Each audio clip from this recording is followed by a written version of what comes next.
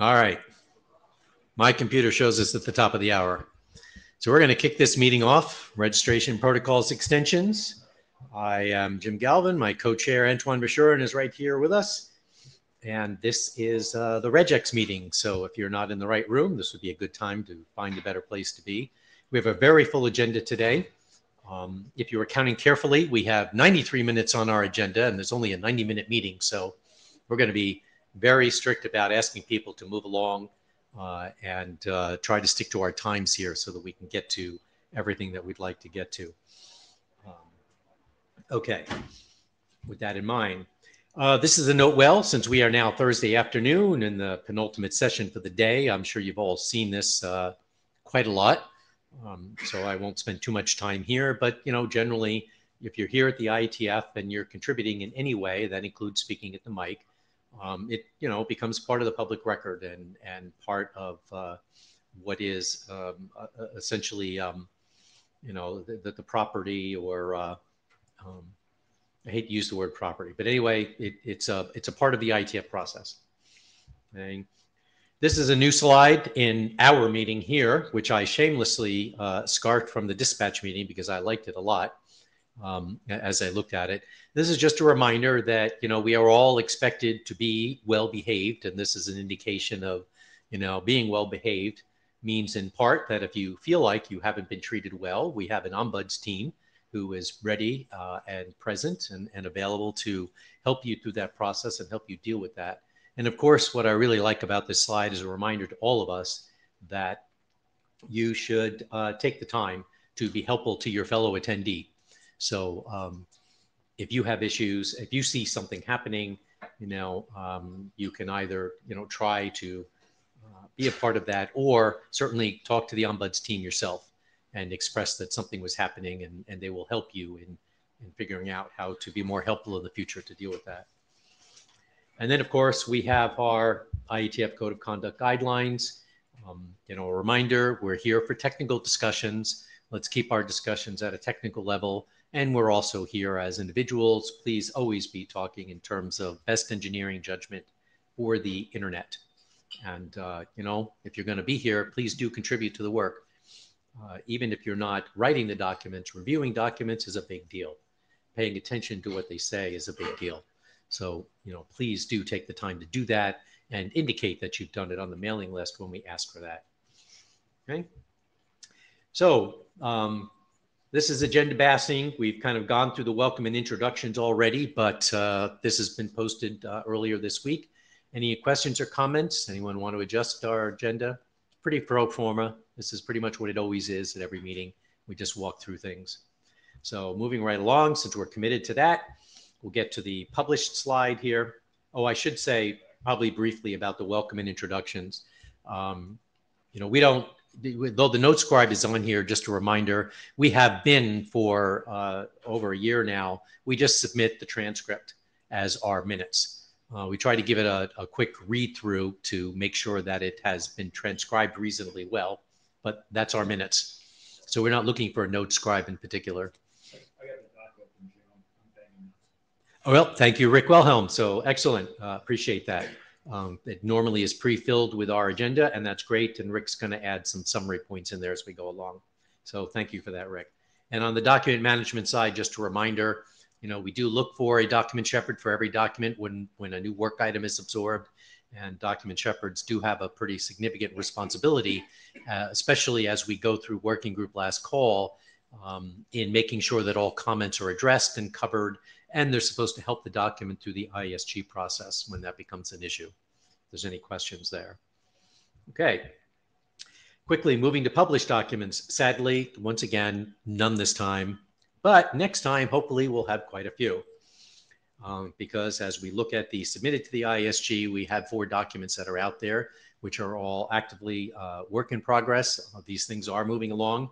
In fact, I have a couple of real-time updates for you.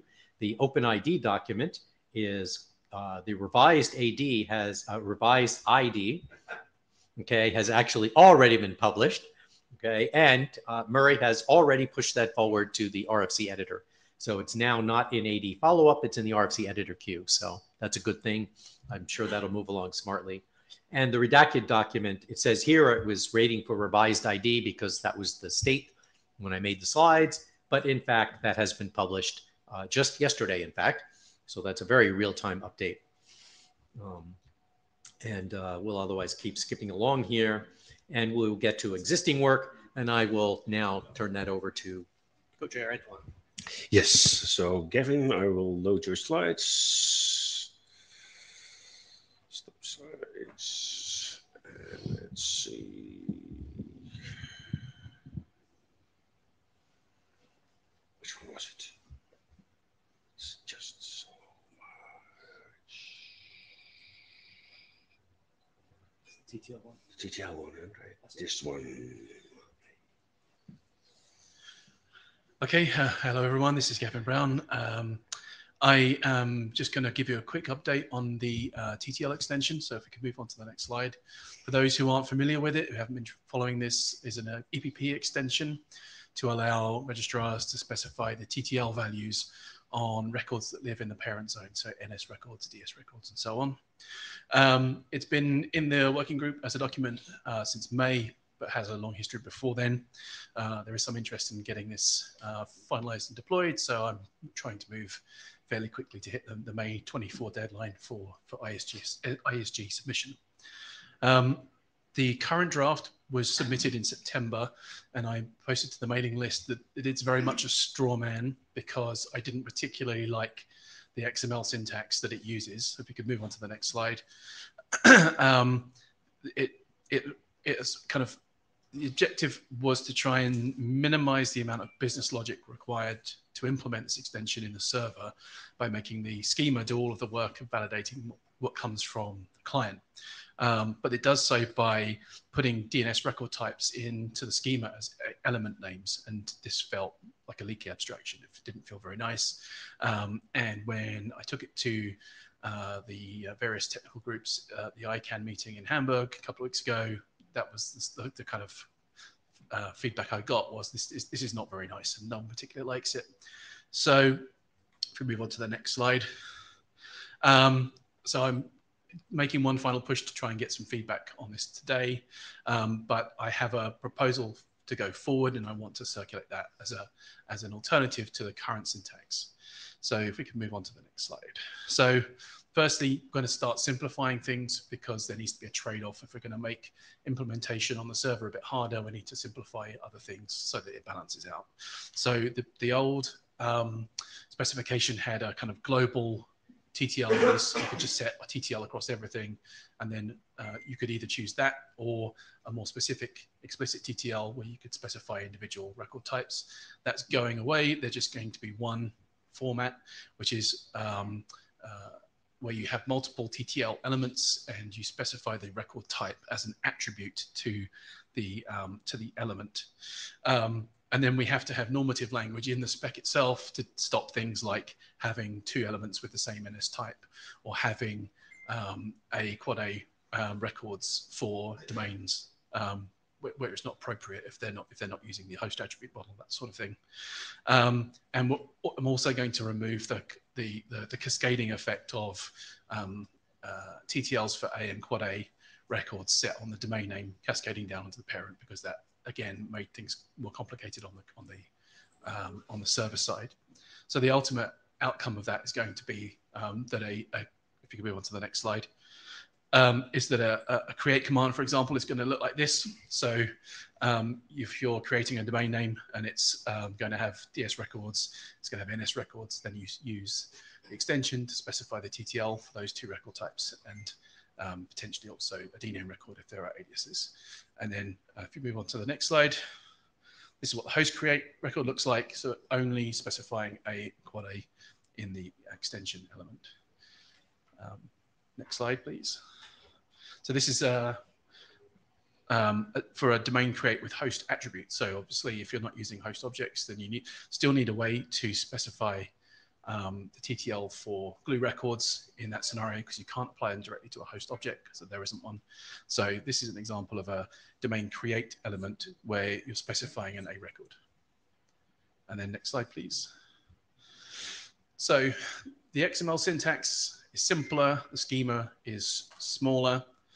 But there is effort required to validate the input that wasn't required previously, with a balancing effect that the rest of the schema, or the rest of this extension, is simpler to implement. It's about striking a balance, and what I'm looking for is any feedback on whether or not this is the right balance to be struck, whether we need to move in other ways, or whether there's something I'm missing about XML schema that allows us to put more work on the schema to do the validation. So that's it really. So I know I'm listening. If you have questions now or later, we'd be keen to hear them. But I think I'm probably going to move forward with the new syntax and publish that next week.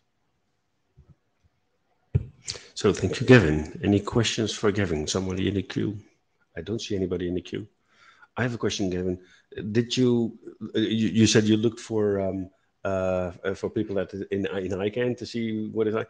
Did you collaborate with, for example, the DNS Ops working group, because this is about DNS records? So I haven't taken it to any of the DNS working groups or communities yet. Primarily working in the CPH Tech Ops at ICANN and the CCNSO Tech Day. Okay. But you know, taking this to the DNS world is something I think it would be good to get feedback on. I haven't gone to those groups, but we can also still do that just before publication, right? To give them a thorough look through if they see any issues. Sure. Yeah. So if there are no more questions, then thank you, Gavin. Oh, no, we've got a hand up. In the queue, I don't see anybody in the queue. Jim. Huh? You have it. Where do you get it? Look up on the screen. It's also behind you, but it's here. It's not here. Okay, then you do the queue. Okay, so Powell, come up. Yeah. Please. There was discussion on the mailing list about the NS record and whether it's optional or mandatory. I didn't see any comment on this on the slides. Can you? Yeah. Comment? So in the next version that I'm due to publish, the NS is going to be optional. Okay, next one, Scott. Thank you, Scott Hollenbeck. Gavin, this is very similar to what we did in the base spec to identify IP addresses. There's an attribute that identifies the type. So I'm a fan. I think this is a good idea. Thank you. Jim Reed. As far as the DNSSEC review is concerned, I'll make a shameless plug for the DNS Directorate. And so I could ask the co-chairs to chuck this document at some point over the wall to the Directorate and have someone on that review the document for you. It probably doesn't need to go to the DNS working group, but if you want to do that, you can do that too. Okay, thank you. That was actually my proposal, Jim. Okay, thank you. Gavin. Then next one up is Tom Harrison about the RAR search. So let me get your slides up, Tom.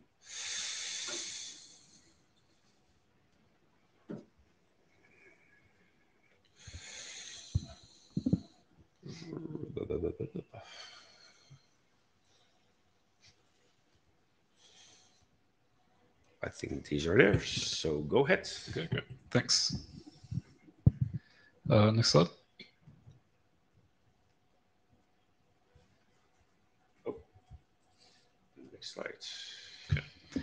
So this has been presented a few times now. It's a document about extending search in RDAP for the internet number resource types, so IPs, ASNs, and reverse domains.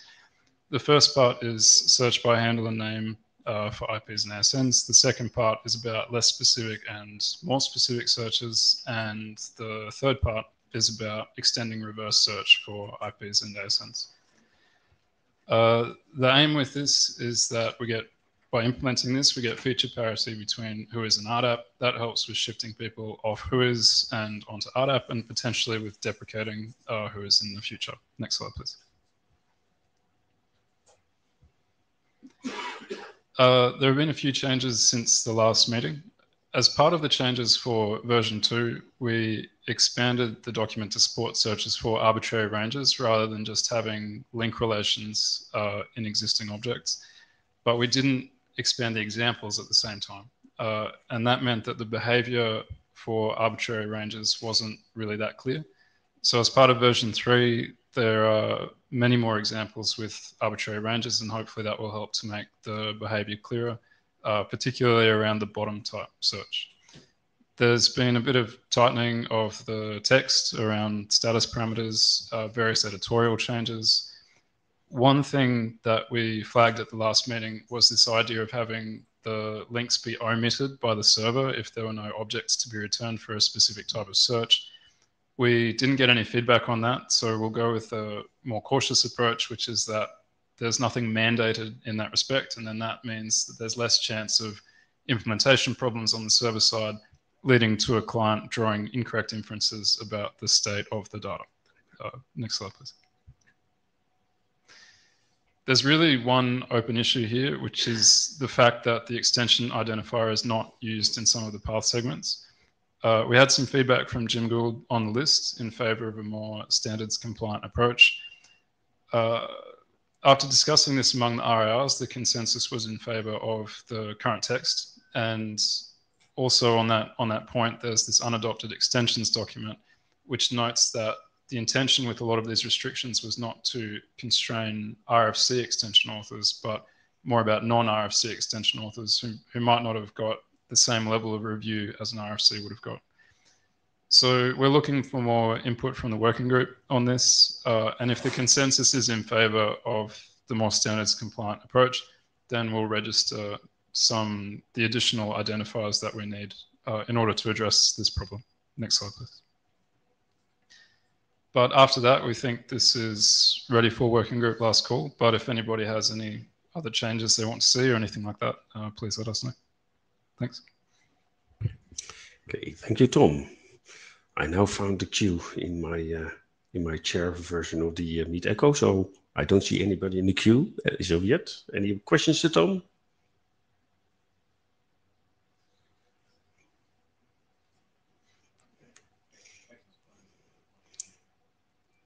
Just raise your hand. I've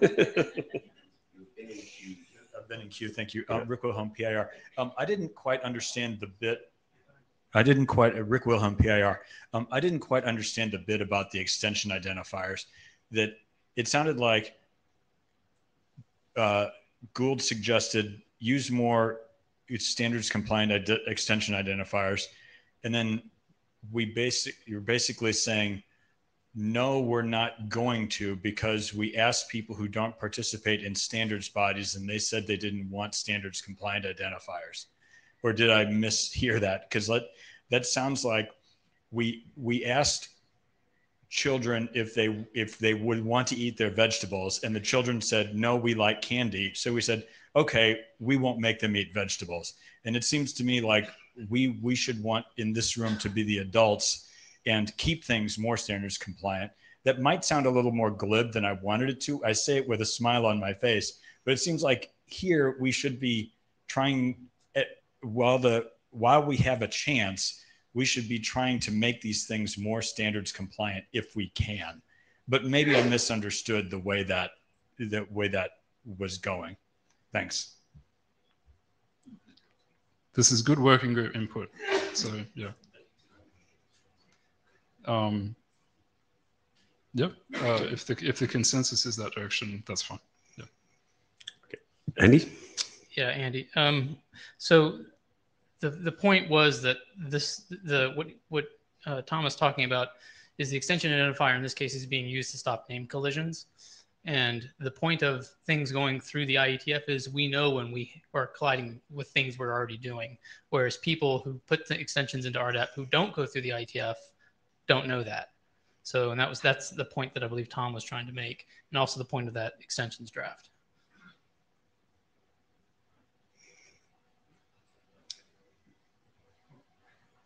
Okay, James Gould. Jim Gould, VeriSign. I honestly don't remember my feedback. Did you actually have an example or something that could refresh my memory? That'd be appreciated. Need to go back to one slide. Which part do you mean though? Like what? Okay, sure. I'll give you options. All right, sure. I don't remember all of the options, mainly because just registering the additional IPs and AUTNUMs identifiers seemed like the simplest way of addressing the problem. And at least with the RIRs, that was where we were heading if we had to address this. So. Yep. Okay, let's solve this on the mailing list, right? Thanks. Okay, then thank you, John. And then we move on to the next presentation, actually. I think we have now gone to the context discussion, right?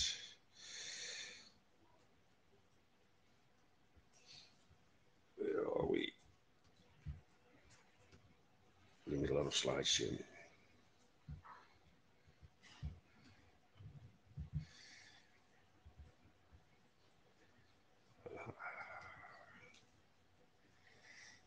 So here we are. So first we have Andy presenting his simple contact. So I actually put up the wrong slide. Sorry for that.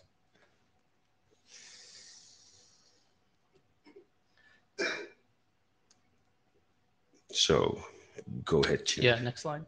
So this is mostly a presentation of what's changed since 117. And the output of that working group session at 117 was make it simpler. It's simple, but not simple enough. So that's what we did. The postal info is now mostly unstructured, but we did pull out some common elements, mostly that you would find in 5733, and allow them to be explicitly stated, but you still have an unstructured postal code. This is actually a little bit behind because I had a meeting with Dan and Jim earlier today, and there's some even more things we can do to get this to line up with 5733. The other thing is that the draft calls out being able to link to V cards or J cards or JS contact, or in the future CBOR contact or whatever. So next slide. We removed the masked thing that was duplicative. That's now covered by redacted, which is going to RFC. The email addresses are now compatible with SMTP UTF-8. And we added some guidance on how you deal with nested entities. Next slide. Yeah, Pavel, who I wish he was here, I was going to discuss this with him, has suggested that for more EPP alignment, we actually move away from arrays and use loc and int objects or properties in an object. I'm looking a little bit for some feedback on this. My inclination at the moment is to keep it as arrays because it's a little more extensible, I guess. And since they are in preference order, you can figure out which one you need. And then also to change some of the property names to match the EPP contact as well. Next slide. In the draft, we also have a proposal on how to move forward with contact, since simple contact is meant to handle the case for 99% of all registries are able to represent their data using simple contact. For the cases where you might have something that can't be presented that way, to actually use the current built-in, and this is not a simple contact thing, this is base RDAP, just use a link structure to link to a file or something that might have vcard, because currently we can't support vcard, and that is actually the most prevalent contact format out there today. But you could do it to JCard, you could do it to JS contact, and if in the future someone says that CBOR contact is a thing we got to do or whatnot, you could do it with that as well. Next slide. And here's what that looks like. It's just another link structure where you just you would throw it into the current links that are already there. So it's nothing out of the world.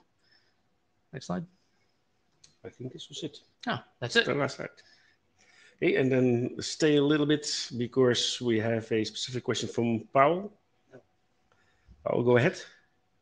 Paul Kwaldynik. In talking about arrays usage in the simple contact, yeah. So that I think one of the argumentation was because of reduction. So that the reduction is complicated if arrays are in use, and the second thing was about basically differentiator between the array elements. Yeah, so whether it's only this language or locality, or we foresee multitude of address data which are kind of having different differentiators. So with the languages, what you will see sometimes, not in a lot of places, is information given to you in like the language of the where the registry is, and then maybe sometimes it's an internationalized version. So an example might be you get an address in Japan that's in the Japanese one-line style, and then they Englishify it, and it's the two-line things that has English words in it. I don't know. I've never seen an example where someone does it in more than two languages. So in essence, you could just say you can only support two.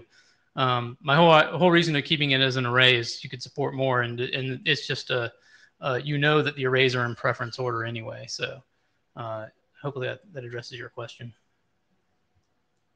Well, it addresses the part of the question. The reduction problem remains in the sense, right? Can you explain what you mean by the redaction problem? The reduction problem is that basically once you reduct one array element as a whole, basically the whole order of things shifts, and the indexes are not in the same place anymore. Oh, that's a good point. All right. Yeah, I'll talk to you about that, but that's a very good point. All right. Did that address your question? Yes. Yes. All right. Yep. And then we have a small question. I hope a fast question, because we're running out of time. Christian, go ahead. Yeah, Christian Sim, also Danik. Just a short clarification question. When regarding the out-up links, do you suggest a server to implement all of these or just some? And how do you address like a client expecting some different format? Well, so the links has a MIME type in there, or media type, used to be called MIME type. Has a media type, which is a mandatory element of the link structure. So that's how the client knows whether it needs it or not, or can understand it. There's nothing in there about what's mandatory. So there's we can't mandate people put things into vCard format if they're not willing to do it. So it's completely optional. Okay, thank you. And then we have another question. Werner.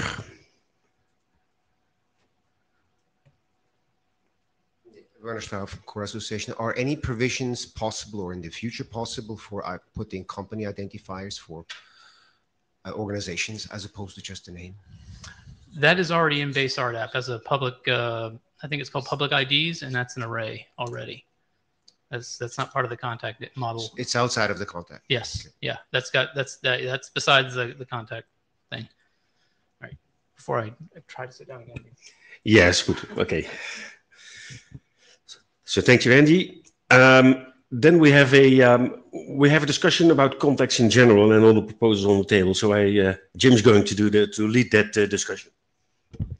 Okay, thank you. So no, leave it on the previous slide for a moment. Yeah. So I sent a note to the mailing list about this. This is kind of it really is an important question for the working group. We really do have to make a decision as a group here about the status that we want these various documents and contact proposals to have going into publication. So we have in EPP, as we know, we have a contact mapping that's been well defined and is essentially the standard for contact objects, if you will, and what they're going to look like. And that has an XML encoding for contact objects. That is the essence of our deployed base. We now have an RDAP standard, which actually proposes using JSON for encoding contact objects. And we have this addition here that we took on as a working group item using JS contact in RDAP, which actually is a slightly different definition of a contact object because it's based off of JCard out of the CalX work. So not that that's necessarily a bad thing, but it is simply an alternative. It's simply another definition of a contact object. And now we've just listened to Andy remind us the document in that case is not a document which is currently in front of the working group. The presumption here is that he'll be asking for the working group to adopt it. But then that becomes a question to us about, if we adopt it, what do we want to do with that document in terms of the status that we want it to have? Right now, the JS contact in RDAP document really has two features. One is, of course, it's a new encoding for the responses. It uses JSON instead of XML, which is what EPP is based on. But more importantly, it also includes a mechanism for RDAP clients and RDAP servers to negotiate, if you will, and confirm with each other whether they're using JS contact or they're using JS contact if that's what they want to use in the response, or if they want to use the JSON normal standard response in RDAP as defined there. So you have a way to do all of that. And it is currently targeted to be on the standards track. That's the way we've been thinking about it. And that seemed like a reasonable thing to do, given until we had this third option here, which has come up with simple contact. So next slide, please. So the important question for this working group is, what would we like to do, given that we are now in the process of suggesting that there's essentially more than one definition of what's a contact object. So we have, as we said, one widely deployed standard. We have the JSON proposal, and we have this new suggestion for a simplified contact object, which has, a lot of appeal in terms of its value in registration systems. So do we still think that, this new simplified contact, under the presumption that it's going to be asked to be adopted by the working group, should it, with JS contact, should they both be on the standard track? Is that an appropriate place for them to go, given that we already have, the single standard definition of a contact object in the way that it's used in our systems? This is an important question, not just in general, but also because in our charter actually says that we in general want to seek to have one standard. One of the reasons for evaluating extensions and having extensions on the standard track is a presumption that if there is more than one which looks similar, we will seek to bring them together. So rather than having more than one, the idea is to push ourselves, the industry at large, the technology, in a direction of having a single one. So that's where we get this interesting, important first sub-question there about, is there a compelling reason to change the existing standard?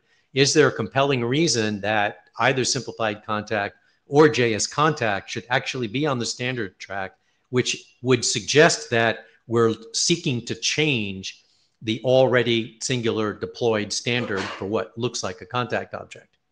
And we're looking for some discussion about this question. Do you have a reason that you want to bring forward that suggests that we should put them on the standard track, and thus signal, if you will, at a minimum, that we're going to seek to change that at some point in the future?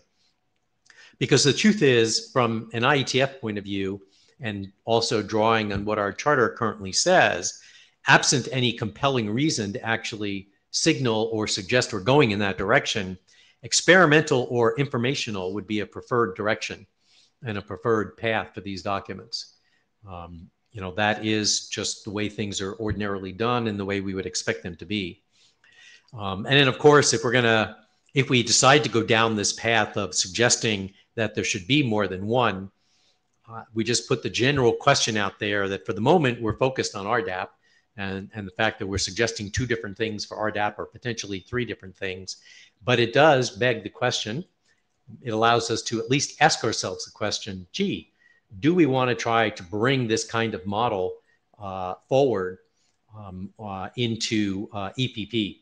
If we're going to seek to change things, is that something that we should seek to change in EPP, and find a way to allow the option of using one of these other contact definitions in EPP?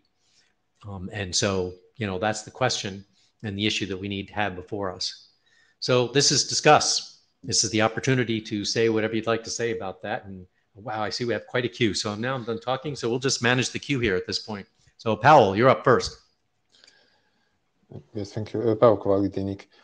So I start with clarifying question to the chairs for this slide, because you are mentioning the RFC 5733, which is a EPP model, but are you referring to the it in terms of RDAP like a data model? Because the representation is obviously different, because here is XML, here is JSON. So I don't think it's appropriate to ask whether we should put XML inside JSON response of the RDAP. Yeah, so that this will be the first question. Yeah, it's just about the data. From my point of view, it's just about the data mile, but that's a fair question to put before the group, you know, if we want to change something. Yeah, so continuing on this, I think this was part of the discussion of what Andy presented as well in simple contact. So one of the arguments was whether it does make sense to navigate simple contact in the direction of RFC 5733 data model. So basically they align. At least in my opinion, it makes a lot of sense to do that, unless we as a group here see some deficits in RFC 5733 and we think about changing it. But then we should change it both ways, in my opinion. Okay, thank you. George, you're next. George Michelson, APNIC. I have drifted across views of this problem space over a long period of time. I was originally a maximalist and thought we should describe every unique atom of representation of some aspect of an address and a name. If it was a distinct quality, then we should normalize it to the furthest extent and know about them in micro detail. And I argued for this vociferously. And people like Mario came back saying, this is just not realistic or practical. We need to simplify this to a model that is the bare minimum that will be adequate to survive the constraints we have. And we are more likely to survive if we have broad open strings and unconstrained fields that people put real lived experience information into than if we drive to an incredibly fine-grained definition. And I kind of didn't like that. But I have come to realize that he is quite realistic. So I want to make some unhelpful observations. The primary reason this information is going to exist in information systems which EPP feeds and which RDAP provides is not so that they equal each other inside this closed ecology that we do here. This information exists so that it can be clicked on and feed a mail client, or clicked on and drive a phone call, or a fax, or copy into some user's personal device. They're purposeful for another outside goal.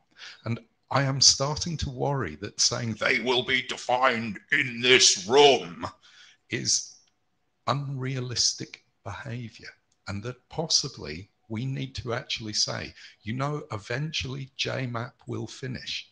And there will be definitions of cards and contacts and structured information that we will be able to use. But if we've defined some narrow contextual behavior in here, we will not align. And that worries me. And it's not to say there isn't a real problem here, because there is. And EPP cannot just ignore this. And so we'll have to ultimately handle representations. But I personally now believe they're not there because EPP needs them. They're there because real people need them. And ultimately, it's driving to my phone. And whatever Google decide is the representation of addressing information in my handset will strongly inform how I react. So if I may, I think my takeaway from that, just to make sure I understand, is... Said right, because I probably missaid it, but I'll love to hear what you got, Jim. To think of these things independently and let them move forward on their own paths. So don't try to make this decision now. Yeah, that's where I was heading. Don't try and constrain it now, because we're doomed, and we're going to create a collision in other standard spaces where real contact info is defined. And I actually suspect Mario is working in those other spaces. Okay. All right. Thank you. Let's keep the queue moving. Gavin, you're up next. Thank you. Yes. Hey, so just for the record, I'm a co-author on Mario's draft. And to a certain extent, all of this is my fault anyway, because I was the first person to say out loud that JCard sucks and we should change it. But that's kind of my point, is that the reason why we're having this discussion in the first place is because when we were out there implementing RDAP, we found JCard was where things broke most easily and most quickly, whether you're on the client side or on the server side. And with my new hat on in ICANN, that's where I see the most problems with registrar and registry RDAP servers. It's inside the JCard object. And so the objective was to come up with something that was empirically simpler to implement, so that we had better compliance with standards, better ergonomics for developers. And I think that should be, if we have a binary choice between simple contact and JS contact or JCard or whatever, it should be a fairly empirical thing. Which one is simpler to implement if you're developing a client or a server? So that's my input on this question. Okay, thank you. I've locked the queue at this point, but we're going to run the queue here. Give everyone a chance to speak. Scott, you're up next. Thank you, Scott Hollenbeck. As an implementer, I like the idea of there being one standard way of doing something, right? And given that we've got JCard in RFC 9083 as a proposed standard today, once you've implemented it, no matter how painful it is or was, it's done. And once you get it working, it works, right?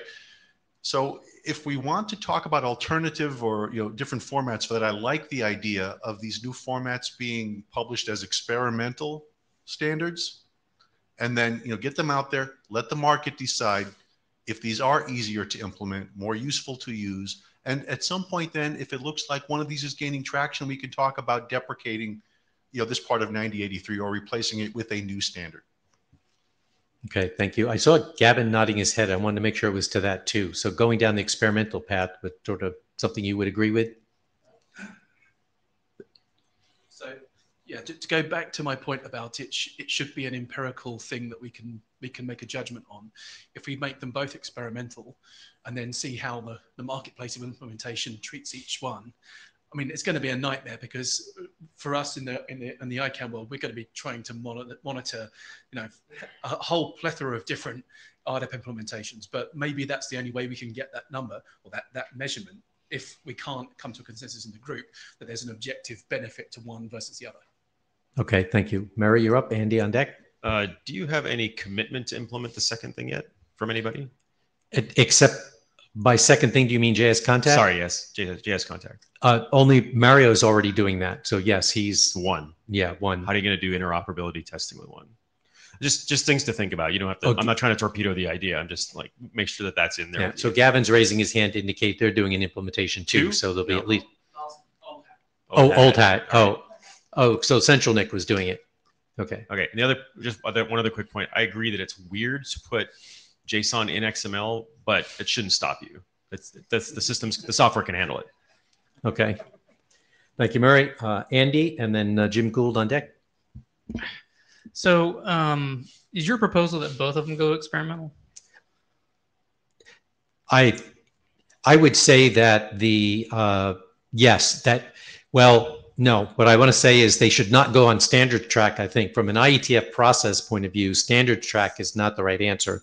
Informational is also an option, but I think experimental is better. That's not really a proposal, that's an observation. But both of them, not one or the other. Right, okay. Both of them.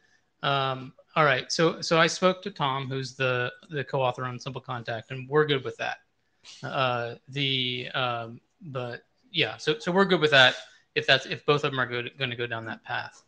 I do want to comment on something that George said.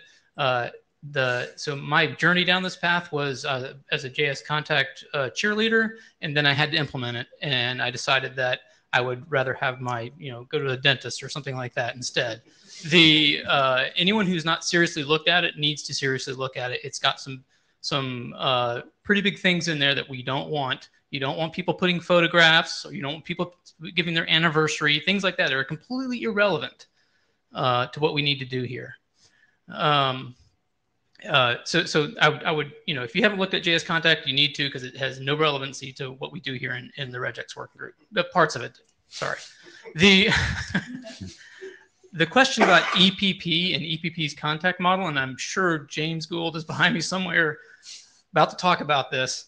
I think that's a separate issue, and we should address that in an EPP discussion, and an EPP discussion only, and we shouldn't mix that with the RDAP stuff. If we end up in 5 years or whatever doing something in EPP with a contact model that needs to change in RDAP, then we'll just do another RDAP extension. But we can't. I think trying to marry those two things at the moment is just it's just asking for a lot of endless discussions that they're just not going to go anywhere. But to your third point about should we consider allowing both to negotiate a selection, I believe EPP party can, but the RDAP-X draft is all about RDAP being able to negotiate capabilities. So. Yep, thank you for that. And Jim Gould, you're up next. And yep, I'm sure he's going to say exactly what you're saying about EPP. Yeah, Jim Gould, VeriSign. Yeah, I was going to kind of mirror you saying that I don't see like EPP being in this equation. It should be between the two representations. But I actually thought when I was posting on the list related to being simple, I actually thought that the extension would be just kind of a JSON representation of the RC 5733. But the reality is that I was being a little bit myopic here because the address registries have to be considered as well as CCTLDs. So my concern is that a simplified extension will just get more complex as we bring in all these additional requirements. So I really don't have an opinion though on the experimental versus informational, but I just wanted to bring up. Okay, thank you for the additional questions. Werner, you're up next. Richard on deck. Werner Straub from Core Association. We've started standardizing what comes out of a registry. When in the past we standardized what went into a registry, and it is actually probably a smarter way to go about standardization because there's many ways things go into a registry. And from my own registry management experience, I see that much of what's in the registry does not come from EPP. Maybe not in terms of number of bytes, a big chunk, but in terms of significance, a very big element might actually not have come in through EPP, such as the stuff that nowadays we're looking at, whether something has been verified. That's of course cannot always just be done by EPP itself. And if you look at the current JContact, we don't even actually get the minimal things out of it. For instance, into the international and localized contacts, we just get one of them. We don't have the other one.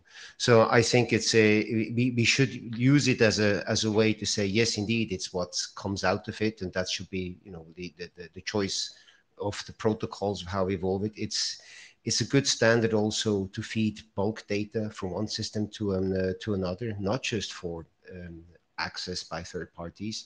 And in that respect, probably the logic of making it a little bit simpler and covering the stuff they already have is a good one.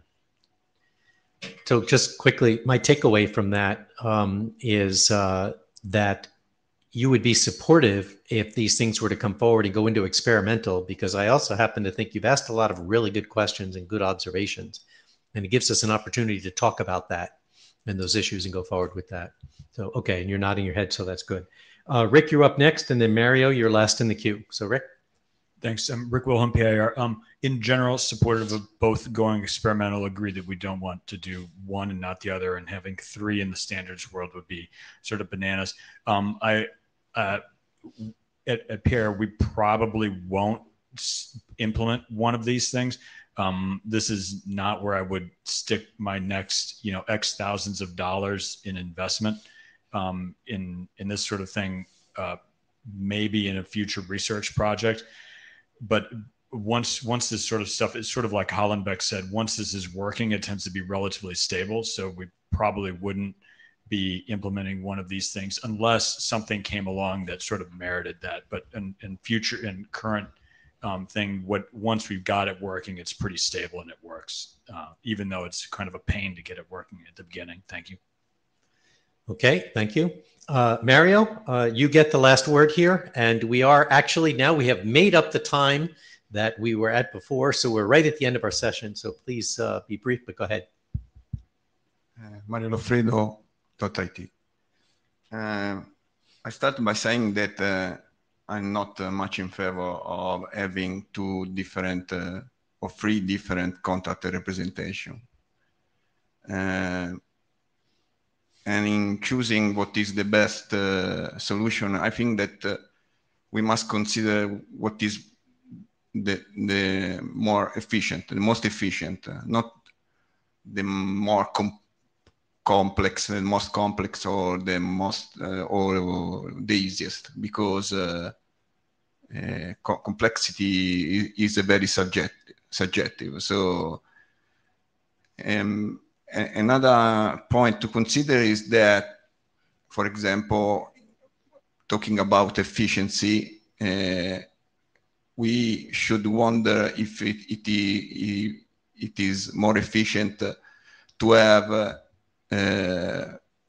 language-dependent information replicated multiple times, instead of having a single point in the representation where you can represent all the localization, no matter if they are related to a predefined field or an extension. Again, in terms of choosing between maps or arrays, we should think about what is better from the point of view of reducting an item in a collection, if it's better to reduct a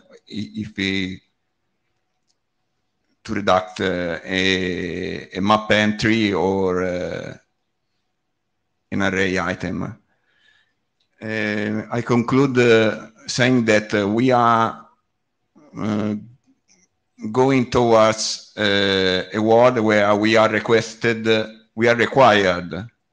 to represent the information as accurate as possible, because there are regulations like, for example, NIS2 in Europe to detail the information, not to have the information unstructured. Or this is the point. I think that we have to think about a solution that is flexible, extensible, and efficient. Okay, thank you, Mario. My takeaway in all of this is I don't think I heard anyone object to both of them going experimental if we get that far. But I've also clearly heard a lot of interesting questions, observations. So there's quite some discussion to be had on the mailing list about really how we go forward with these two documents, what they look like. So we'll get into the details of that on the mailing list. We are now 5 minutes over our time, moving along, but let's move on to the next section here, new work with presentations. And Mario, I'm sorry, Antoine, back over to you. Okay, so we go to new work, or at least not adopted work yet. And first one up is Scott. So Scott, go ahead. Thanks, Antoine. Let's skip through this really quickly here. So yeah, draft written prior to 117. The idea is to describe an operational scenario that we have seen in the wild where registrars who are doing some things that is somewhat counter to guidance in RFCs 57, 31, and 32 about deleting host and domain objects have created a hijacking risk. So Bill Carroll and I wrote this draft initially. We've since brought on Garamadawake as a co-author to describe what we thought were current practices, some suggestions on best practices, right? And ultimately, we'd like to be able to document what we think the best practices are with community consensus. Next slide, please. So that, I already covered the problem there a little bit. Next slide, please. Big change from 00 to 01. In 00, we actually tried to describe some of these practices as best. We've backed off from that. 01 simply lists all the practices that we're aware of that either exist now or that we think might exist. And there's a big TBD in the place where it says, and these are what we think the best practices are, which leads us, unfortunately, to, next slide, please. We need your help, because best practices in an IETF context are a matter of community consensus. And so we're really looking for some input. And since we published 01, there has been not even crickets. I mean, absolute silence. And so we're looking for some guidance here, some feedback, folks. Please take a look at how we have described the existing practices. In some cases, we have tried to describe what we think are benefits and detriments, to both, but those are all currently a matter of co-editor opinion. We might have gotten something wrong. You might disagree with us. We'd like to know. And then if we've missed any practices that might be possible, let's hear about those. And then I'd really like to have your thoughts on what you think those best practices are, right? There's two elements here, right? There's an EPP side to this, and we recognize that there are probably some things we can do a little bit differently in EPP, but there is a DNS op angle here as well. Because remember, EPP is just an input here. Ultimately, operators have to publish zones that deal with things like NS records, glue records, and delegation information. What kinds of things might we do to make that more resistant to the type of hijacking that's described in the draft? All right. Help, please. Okay. So thank you, Scott. Yeah, I put myself in the queue first.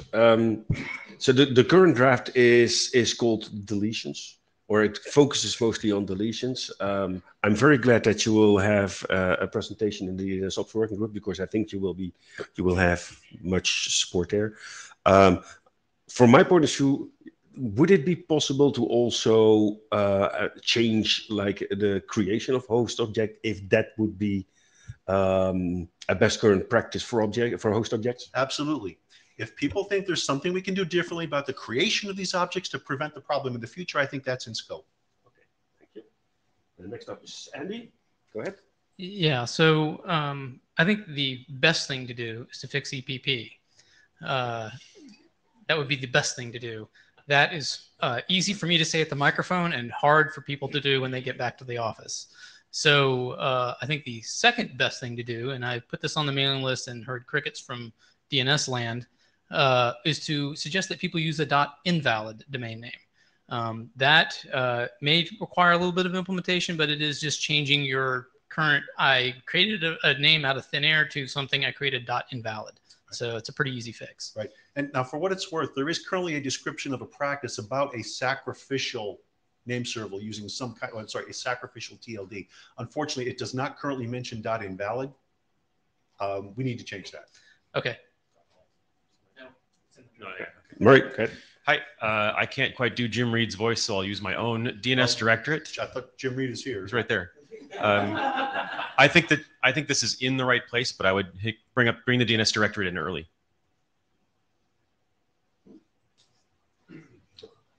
Thank you, Scott. Thank you very much. And we move on to the next one.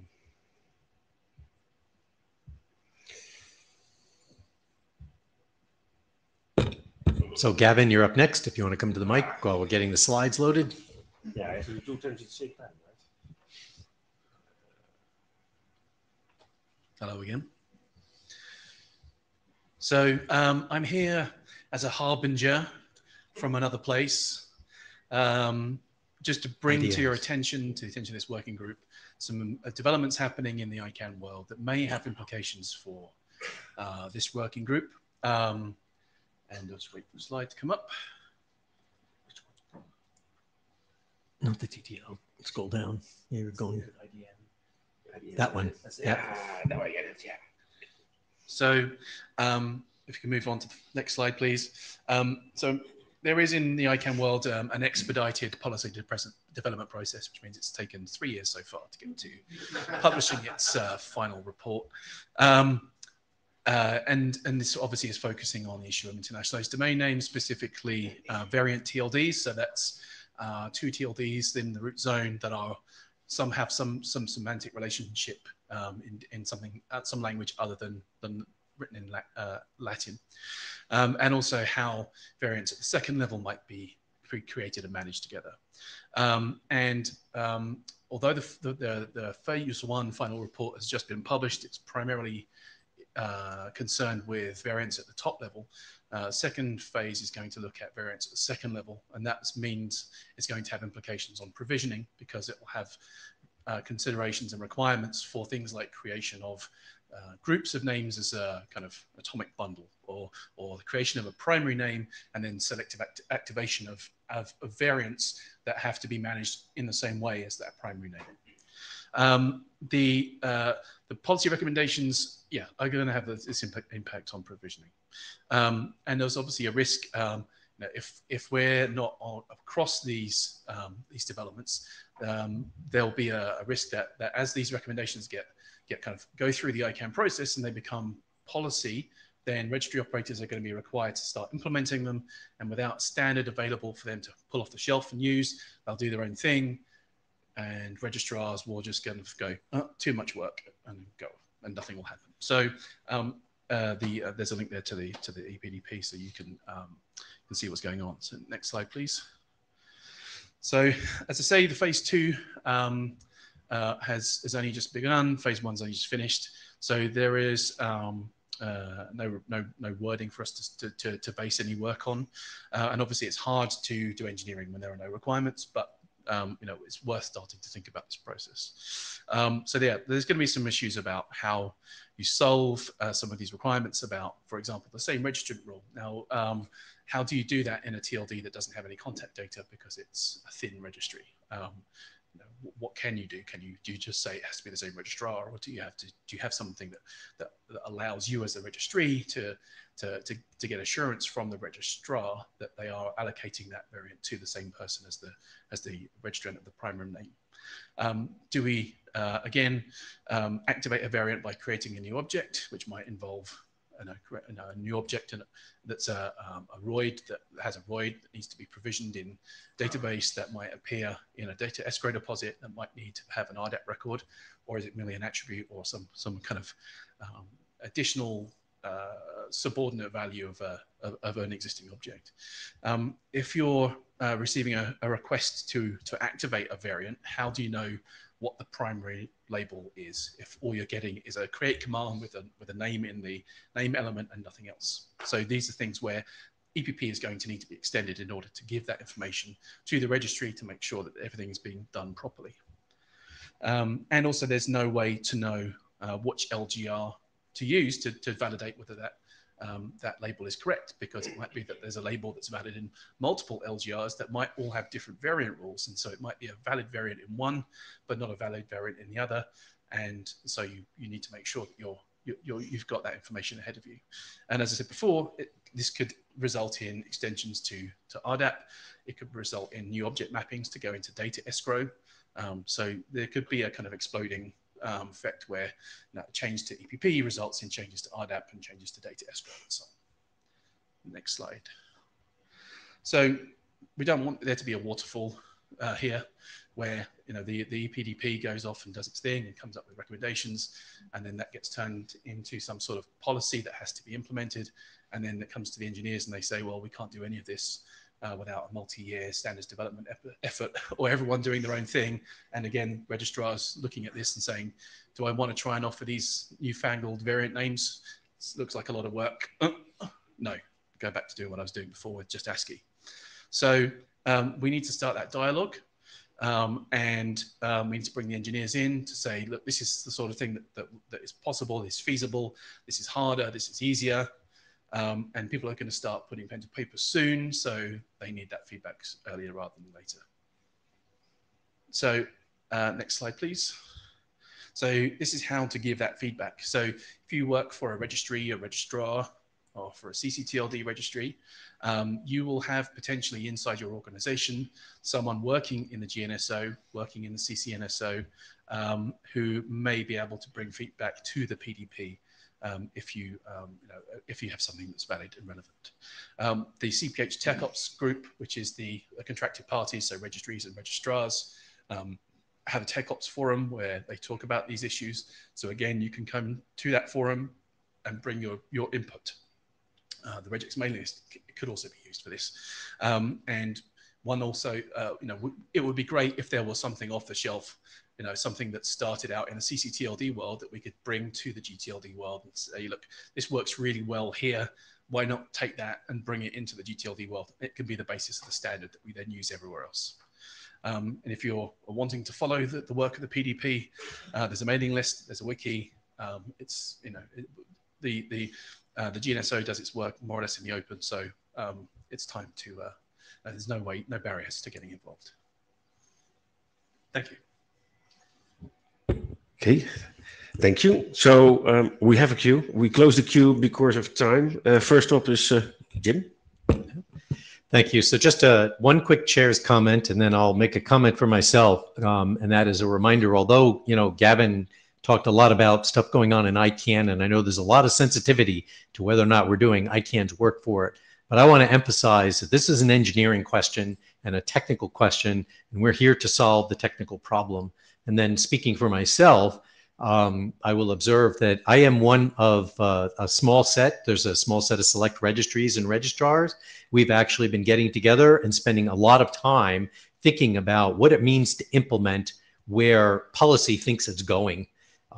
And I just want to support Gavin. There's some real questions here and some real issues. We're headed down a path. We're feeling good about our path, but there's still a lot to be known. So I appreciate that Gavin bringing all this to the attention here.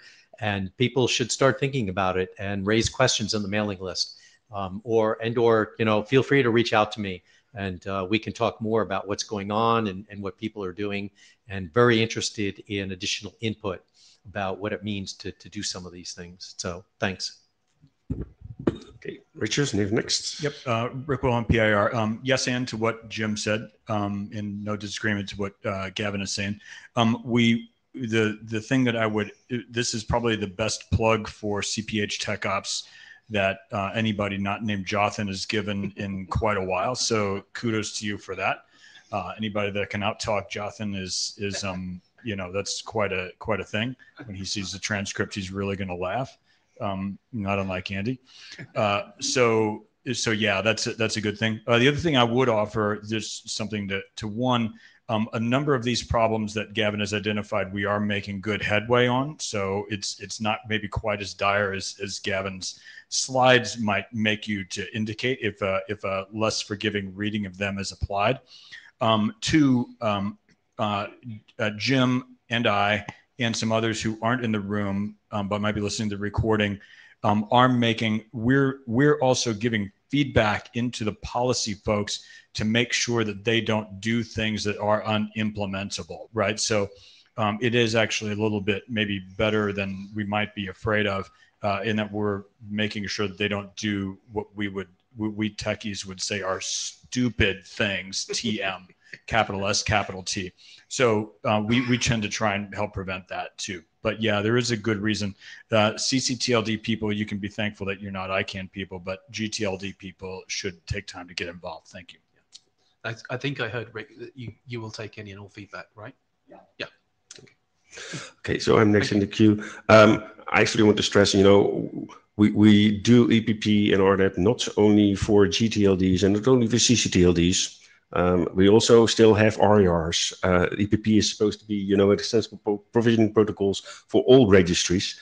One of the things I wanted to point you to is something that we already did in 2007 for enum registries, where we actually had the same issue that the owner of a zone file had to represent the number owner in the E164 space. So the way I see it, that this is a validation of policy, not so much as a technical variant. So you might want to have a look at RFC 5076, which is actually looking at this. You know, how can you actually signal this validation of policy towards a create or an update command or whatever. So that's just some recommendation from me. And then we have Jim Reed. Jim Reed. Sorry we don't have more Jims in this working group. I just want to say this thing, Gavin, but it might be a no-op. I was involved in the ICANN ARSREC committee thing that reviewed that TLD internationalized domain thing, and that was several years ago. I've completely forgotten all about it and what we discussed.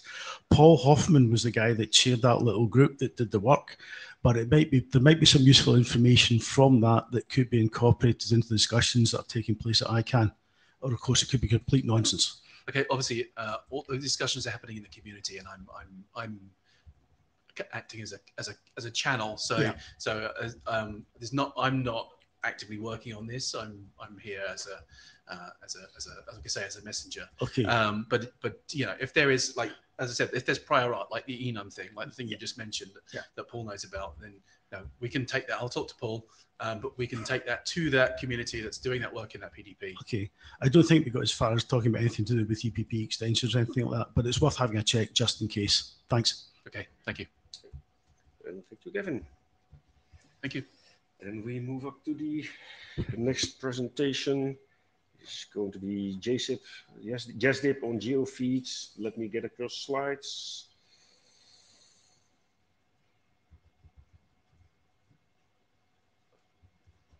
Where are the slides? There it is. Okay, just go ahead. Hi. Firstly, I think my name was spelled Sings, but I'm not going to sing with S-I-N-G.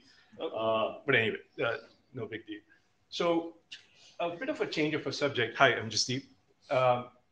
This presentation is about request for adoption and RDAP extension for geofeed data.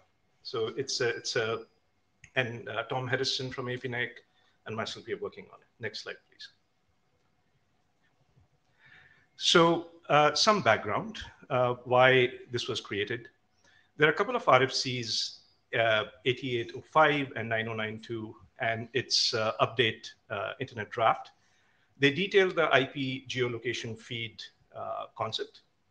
But at core, what the concept is, generally, it's an IP address and location information, and you have multiple lines for it in files. But the benefits of it is that essentially it helps reduces network latency between enterprise networks and internet service providers, because internet service providers publish their points of presence, and so do enterprise networks. Think Google for a minute. And then they kind of discover each other and say, let me bring my services in the physical distance on the internet closer to each other. And so that's one of the benefits. And the second is it localizes internet services by region.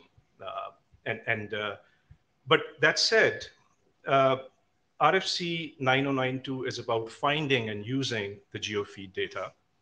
And lo and behold, they're talking about using directory services. So one approach was IRR-based, but the second one, they also dropped a hint at using RDAP, because RDAP is the premier directory service right now, where you can access geofeed data. Their recommendation was use the remarks field. Remarks field, as you know, is a comments field where it is not structured because it's multiple lines. And the proposal we are bringing, it's a rather brief proposal, is that we want to define a new RDAP extension for geofeed data to afford a purposed RDAP field instead. So instead of remarks field, have a definitive data structure for it, hence the need for an extension. Next slide, please. So what is the proposal? Essentially, it extends the IP network object class to include a new geofeed member. I give a lighted example here. The extension is geofeed v1. And the member, for now, it essentially is, per the recommendations of RFC 9092 folks, a simple HTTPS URL, which points to the geofeed file for that network. And lastly, there are certain cautions around privacy and security considerations. Privacy, thou shalt not publish inadvertently somebody's, an individual's location. And the securities at core is HTTPS URL for a start. And secondly, not sure how familiar we are here, but in the file itself, they also have optionally the RPKI signing concept. And because it rhymes very well with the RAR side of IP addresses and the tree. So this is a proposal. And for now, it's a sort of a single member. Next slide, please. So request for adoption, in an out-of-band way, we have shown this proposal to the RFC 902 authors. They support it. Secondly, what we are finding is that the RAR communities, which includes ISPs and enterprises, they're asking for it, whether it is Erin, APNIC, I know for sure, and then RIPE. In fact, RIPE went all the way where the RIPE community has actually made it one of the purposes for that RAR, that you will allow geofeed data. So the request here is that to help standardize this geofeed data access through RDAP, we wanted to sort of bring it to the group. And that's it for me. Okay, thank you, Jasdeep. We have questions in the queue. Scott. Scott Hollenbeck. Not a question. I support this. If we can work this in using our standard working group document adoption processes, let's do this. Thank you. And then Gavin, next. This is Gavin Brown. I can. So the payload of the extension is a URL. So would it not be more kind of RDAP-like to use a link and to specify a link relation? And say this is where you know, there's a link for a record that has a type of geofeed and an href of the URL, rather than adding a URL as a naked string in the RDAP object. That's an interesting take on this, but typically when you're talking about links, and somebody correct me, I'm looking at Andy, generally it's talking about different representations, you know, media types or so, but here the idea was it kind of becomes a part of the inherent IP network object class, but that's an interesting point you raise. And the second idea was that for now, it's simple as simply an HTTPS URL string, but in the future, it could actually become a more sophisticated data structure. We don't know that, but that'll be another extension if that was the case. Okay, yeah, okay, thank you for that. Just wanted to make that comment, and I would say I'd support this as well. If it Thank you. Working groups. Okay, that was the last one in the queue. Thank you, Jasdeep. Just formally, you know, if you want to ask for adoption, send a message to the chairs and we will ask for a formal adoption request on the mailing list. I was going to say I support it, if only for the idea that using remarks to signal this is horrible. So yeah, go ahead. Thank you. Thanks. And let me, as an individual, just apologize to Jasdeep for getting your name wrong on the chair slides. That's entirely on me. My apologies. That was a joke. Thanks. Okay, then next one up, Maarten, on RESTful interfaces, and let me get your slides up here.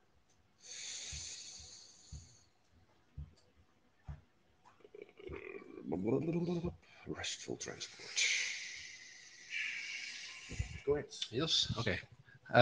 Yes, I would like to use my 10 minutes here today to try to convince you that we might need to look into supporting a RESTful transport for EPP.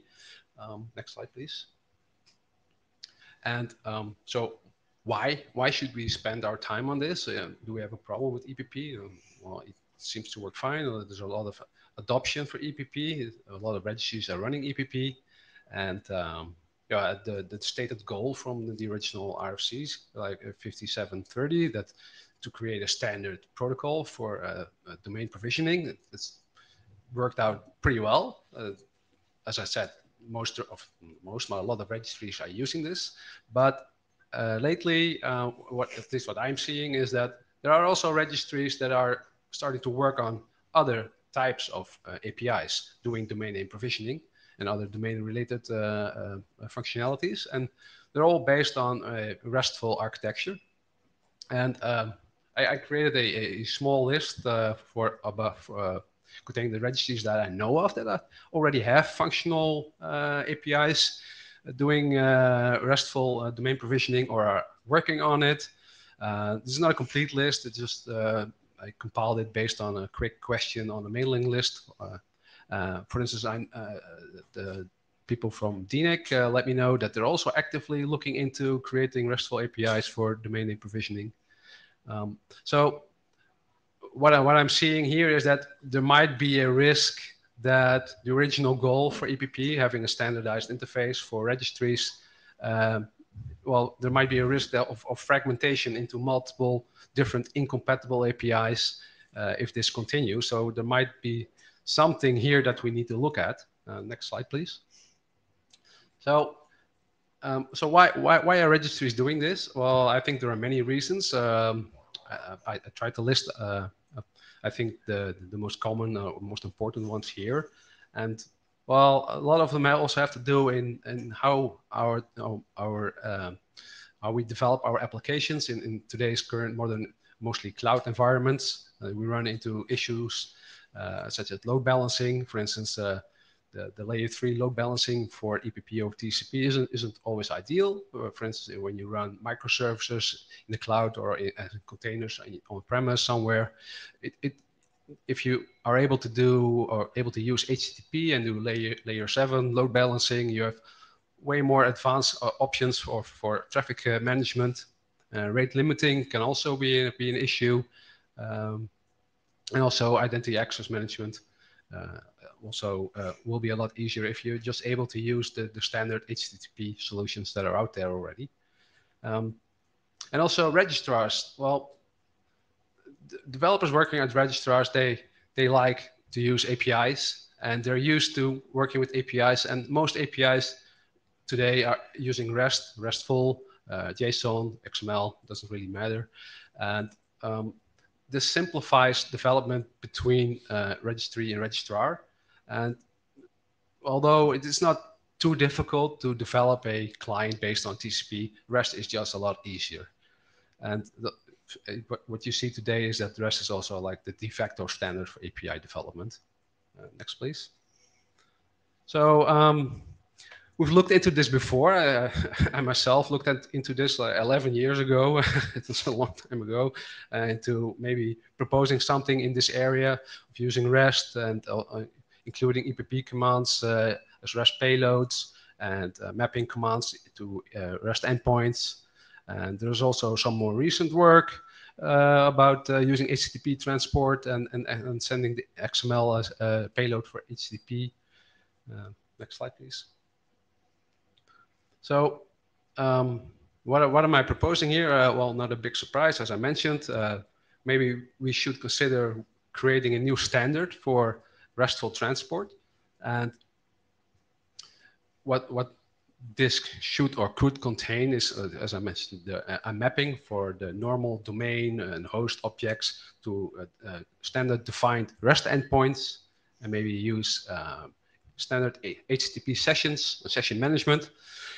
For session management, currently the standard EPP has the login and the logout. That isn't really a thing in the HTTP layer, so maybe there's something there that isn't really compatible, but I think it should be able to work correctly if you just spend a little time on it. And also an option would be into looking, can we map the standard XML schemas we have today for EPP to a JSON format, although that would be a lot of work, and but it is something we could consider. And look into the future as well. I don't know that the standard for EPP describes EPP pipelining, and something like that might become easier in the future if we all use, hopefully, HTTP3 quick, and with the support for streams and multiplexing. And well, and last month there was a meeting with the Center Tech and R&D group in Paris, and the community that got together there, we discussed this, and it's turned out there is widespread support for something like this.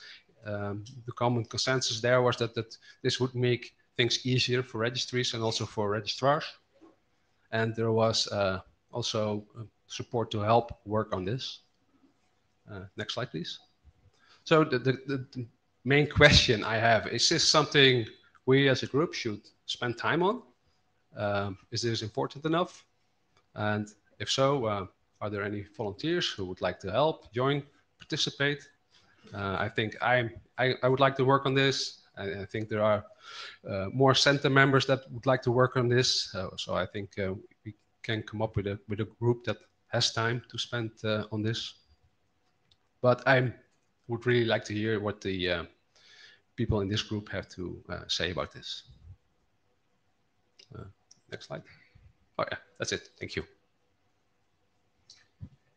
So thank you, Martin. First one to comment, Werner.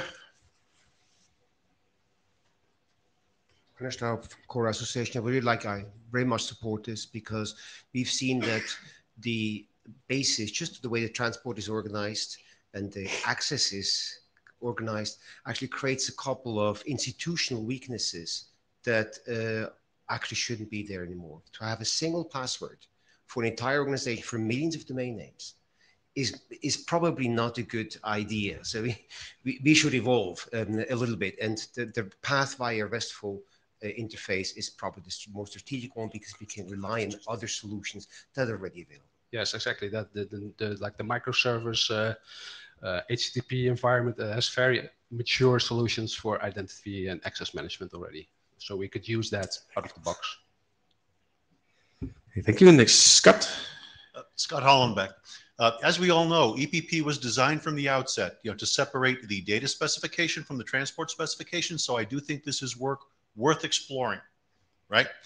A word of caution, though. As soon as you start talking about JSON encoding, you are taking a step towards something that is potentially a much bigger can of worms. And every step you take, every move you make, channeling that philosopher, Sting, not that I'm going to be watching you, but anyway, we need to be careful. I think if we can scope this carefully, and I think a step towards focusing on the transport while leaving the XML as a first step would be a good one. Let's do that. And then let's see what happens, right? Because it's at some point, I think if we start talking about, changing the encoding, we really are, as I said, inching a little bit closer towards that EPP 2.0 discussion. And we've talked about that a little bit before in the past, and everyone seems to look at that abyss and then back away. Yeah, I totally agree with you. As I also, in the slide, I mentioned it as optionally because it's a totally different beast. And I think a first good step would be to maybe add the support for REST and then look at additional formats. Thank you, Nick. What's up, Pavel? Yes, Pogo. So I wanted to mention just one additional motivation for the registries for doing it. So basically the registries are usually offering some additional registry-related services towards the registrars, and using the RESTful APIs for this. So basically unifying this plane for access management perspective and for transport perspective is something useful, and this is why also this kind of approach finds adoption also for domain provisioning use cases. So I think this important work, and this group should support it, in my opinion, because there's very valuable input, let's say, outside of this group that Martin already mentioned, that could be useful to make it right. And to the point from Scott about EPP 2.0, whether we should start the discussion, well, it seems that from this list that the EPP 2.0 is already kind of happening. So we may find out that we have multiple EPP 2.0s in a few years. So taking into account the life cycle of such endeavor, probably it is the right time to think to not to, let's say, procrastinate this discussion. Pavel, do you have anything to comment about? No, I agree with Pavel that things are happening, and it is important that you all know things take a long time in the IETF, and so we run the risk that registries are not going to wait for developments here, and that we are getting confronted with de facto standards that are already being developed outside of the IETF, and well, that is something we need to look into as well. Yes. I do want to point out we still have a few people in the queue, but the queue has already closed because we are running out of time. We have still 4 people in the queue before we closed it. Christian, you're next. Yes. First, Martin, very useful information. I couldn't agree more with Scott. So probably we should split up into the transport part and the data part. Just looked up the number because we supporting a simple key value format for our registry system, and the take-up is about 60% key value against the XML part. So maybe it's worse, but it's a different topic. So from the RESTful part, from my talks to others, I see that especially new registrars are very keen in picking up RESTful environments instead of the old EPP environments. So yeah, please go on with it. Yeah, of course, makes sense that the existing registrars already invested in integrating with registries, but at some point they also need to think about updating their systems, and yeah, so the migration part is something we also should maybe consider. Okay, next one, Nathan. Yes, Nathan from URID. Thank you, Martin, for the presentation. I think I support all what you said. I think one of the benefits of working on a RESTful API is the very large and growing ecosystem that there is on REST. So I think that's one more reason to work on this. So to reply to your 2 questions, yes, we should work on it, and URID will be very happy to be involved and support this. Oh, great. Nice to hear. Yeah, and I think this will, maybe this is just my guess, but having like a RESTful transport could make it easier for smaller registrars to also integrate with automated systems from a registry, because the technical expertise you would need for EPP over TCP is quite a bit higher than just implementing a RESTful API. Okay, and the last one is James Gould. Yeah, Jim Gould from VeriSign. I'm supportive of this work. I mirror Scott's feedback, and I'm very impressed that Scott still has hair after creating EPP. Big project to do, but I would focus on the transports first, then look at the view without modifying the data model, and then potentially consider data. Yeah, okay, thank you. And with that, I'd like to thank Martin for his presentation. We had 2 extra presentations from Andy. Sorry, Andy, we ran out of time. We knew this. We're already 2 minutes late. Which reminds me that for next meeting, people, if you have topics for the next time, give them to us in time so we can ask for a wider slot in the next meeting. I think we will go to a 2-hour slot next time. With that, I'd like to also thank Rick Wilhelm for taking some notes. And for everybody being present here. I think it was a very good, productive meeting, and we'll talk to each other on the mailing list. And with that, this meeting is adjourned.